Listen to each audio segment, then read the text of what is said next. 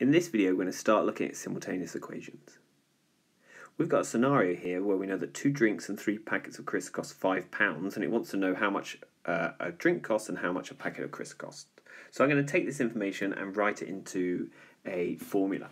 So I'm going to say D is the cost of a drink, so I've got 2D, plus, and I'm going to say C is the cost of a packet of crisps, so 3C is equal to 5. So I'm just taking that bold statement and writing it as an equation.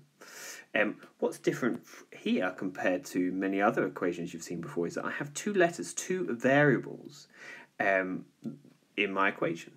So first I'm going to think, are there any numbers that I can put in that would work for this? Well, if I had D is equal to 1 and C is equal to 1, that would work. Likewise, if I had D is equal to 1.75 and C is equal to 0.5. So there's more than one answer. And actually, let's put another one down. We could have that D, the cost of a drink, is 25p, and C, the cost of a packet of crisps, is £1.50. That would also work. And there's going to be many, many other combinations. So I'm going to need a little bit more information to work out exactly what the cost of a drink and a packet of crisps is here.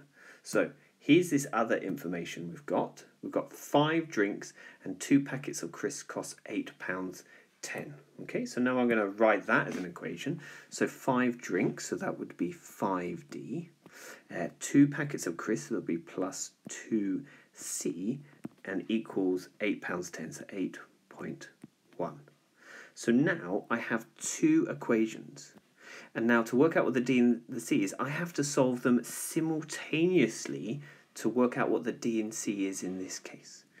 Now we're going to show you 2 main techniques for doing this.